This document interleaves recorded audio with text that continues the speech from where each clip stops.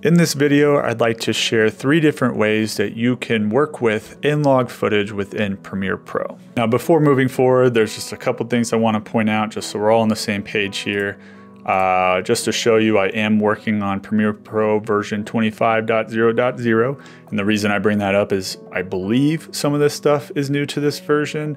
I might be wrong about that, but I think it is. Either way, just wanted to point that out. There is some cool stuff coming in Premiere Pro beta, but that stuff is still subject to change, so I'm not really going to worry about that right now. The other thing I'd like to look at is both my project settings and the sequence settings that I'm working with right now. So if I come down to my project settings and specifically look in color, you can see that there's an auto detect log video color space, and we're going to talk about that a little bit. I recommend having it turned on, but if you're using N-LOG, you're going to see it's actually doesn't seem to really detect it, and I'm not entirely sure why, but we will be looking at that. The viewer gamma, you'll notice that this will change how your screen looks a little bit, and it's kind of trying to compensate, from my understanding, to the different types of playbacks that you might be viewing your footage on. So this is something to consider. I leave mine on web because a vast majority of my the videos that we're doing are ending up on being viewed on the web. It doesn't change it that drastically, but you might find that you get a bit of a difference when you do that, but that's just something to keep in mind. But we're gonna move on real quick and look at our sequence settings. We can see that this is all very standard, but again, if we come into color management, now this is important because this is actually something that, as far as I can tell, will be changing coming with the new beta version once that becomes the released version. But you're gonna wanna leave this on Rec 709. And the reason for that is that N-LOG, while being a Rec 2020 color space, is not actually HDR. HDR is the Rec 2100 color space with the HLG and the PQ. And if you know that stuff, then you know it. But ultimately, Rec 2100 and Rec 2020 use the same wide color gamut, but the dynamic range values is what changes. So since Rec 2020 is not an option for the color space, and since most people are going to be delivering in Rec 709, I'd highly recommend keeping this on Rec 709 unless you know that you're working in an HDR deliverable. Then you're probably not watching this video anyways. But that's also a reason to have on auto tone mapping, because it says to tone map HDR media. Now, even though we're not working with an HDR workflow, like I said, Rec 2020 and Rec 2100 both use the same wide color gamut. So even though the dynamic range values might not be the exact same, the colors, right? So you're taking a Rec 2020 color space, which has way more color than Rec 709, and you're trying to squish it all down.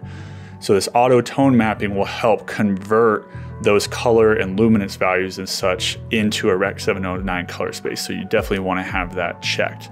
And I will show you what happens if you don't have that checked in a little bit. The first method you can use to convert your N-LOG footage to Rec 709 is by using the Input LUT option up here in the basic correction tab. Now, I would recommend that you only use this method if you were using an external monitor when you were recording and you had the Input LUT loaded onto the monitor so you could monitor what that LUT was going to be doing to the footage. And the reason I say that is because when you select a LUT from this drop-down menu, you now are working with a Rec 709 clip. It's as if you didn't even record an N-LOG.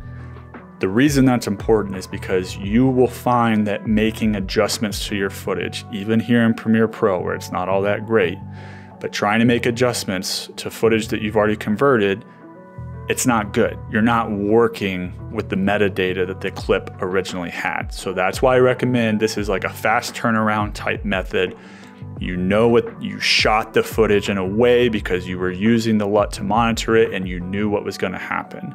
So if we go ahead and say, let's convert it to N-LOG BT 2020 to Rec 709, and you can see it changes the image. Now, whether you like it or not is really not what we're talking about here. This is more just to demonstrate how you would do this.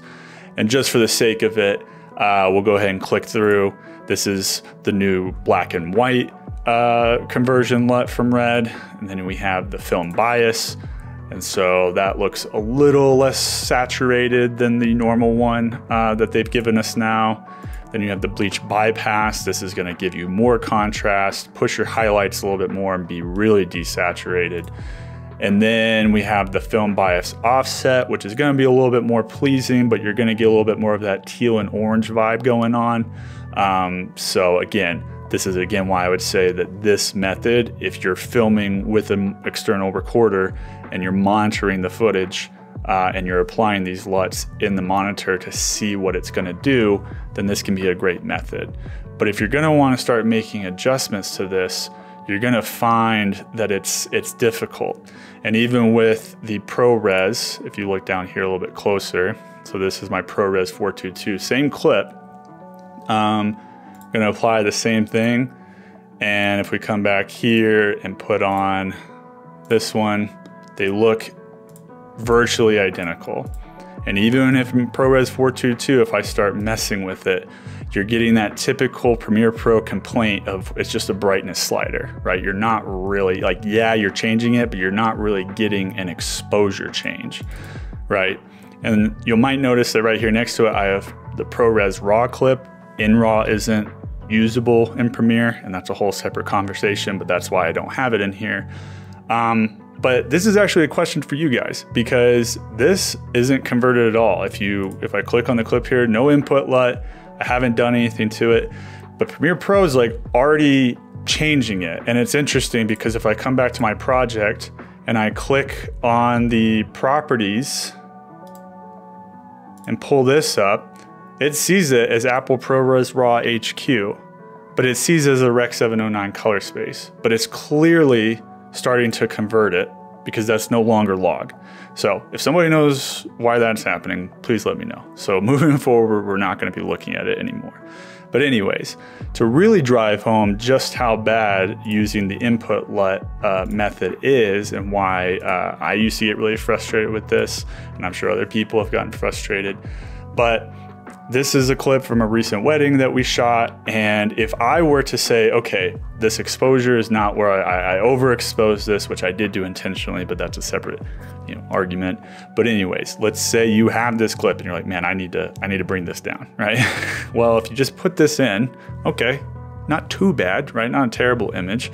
But if I start to bring it down, if you really look at the waveform, the sky, which is this top white line, just sort of moves with each other. And again, we're just getting this kind of darkening effect. It's not really changing exposure. And a lot of people complain about this. So one thing that you can do here is actually apply the LUT to an adjustment layer. And this kind of works as a node in DaVinci Resolve, if you're familiar with that at all. If you're not, then this kind of works like Photoshop. And if you're not familiar with that either, that's okay. But essentially, it's like a trickle-down system. So this LUT's being applied to the clips below it, but in a non-destructive way. So you can still play with the metadata that's in the clip, right? The N-LOG clip, regardless if it's H.265 or ProRes. If you start moving this, it looks like the same thing's happening. Well, that's because I'm clicked on the adjustment layer. You have to click on the actual clip.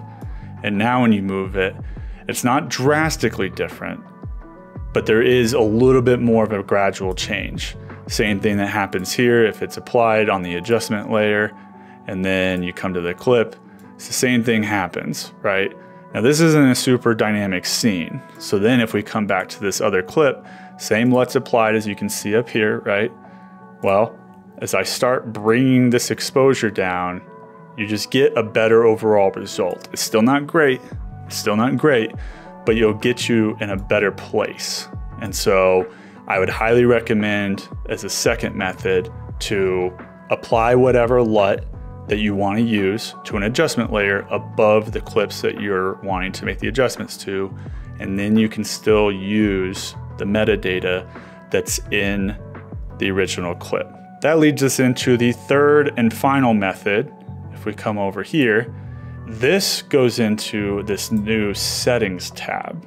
And if it's not new, it's new to me. So anyways, so this brings up a whole host of interesting things. Now, here's those project settings that we looked at earlier. And then here's that working color space, the sequence, right? So if you don't do this when you start it, you can always do this from here as well. So it's just giving you more than one location to do this. And I'm not going to go through each one of these settings. I would recommend having these first two ones checked. And then again, we already went through these settings down here, but this is where it's interesting because you're supposed to detect the log footage, but as you can see, it sees log as Rec. 709, not N-LOG. And so this is really frustrating. And there's been other videos about N-LOG that say that you can just come into override media color space and change it to Rec. 2020 and it'll fix it. Well, some truth to that, but things have actually gotten better because now they actually have N-LOG Rec. 2020. Now, when you do this, boom, now you get a converted, right? So really this method is if you don't like adjustment layers or if you don't like any of Nikon's LUTs that are provided, or you're not getting good results with third-party LUTs. These are all conversion LUTs, by the way, not creative LUTs, okay? There's a difference. But this now lets you use Premiere Pro to convert your footage from N-LOG. Like it now recognizes N-LOG there. It just doesn't recognize it when you bring it into the system, which is pretty frustrating. But anyways, so now you can do that, but you'll notice that again, if you use the exposure slider, you just kind of get that darkening effect. Well, everything else seems to work pretty normally, but for whatever reason, you have to use the exposure slider down here in the input tone mapping, which is why you need to have the input tone mapping media turned on. And so, and then it has other options if you don't like what it's doing, but by channel is the one that's kind of supposed to be used for log footage. So you can play around with those, but keep in mind that you would want to make exposure adjustments, which is still not true exposure because it's not raw footage, but you'd want to make that here, okay? And this is where it also kind of gets interesting because if we come to this clip and we turn on the override media and we go to N-LOG and we have tone mapping on, this looks pretty good, right?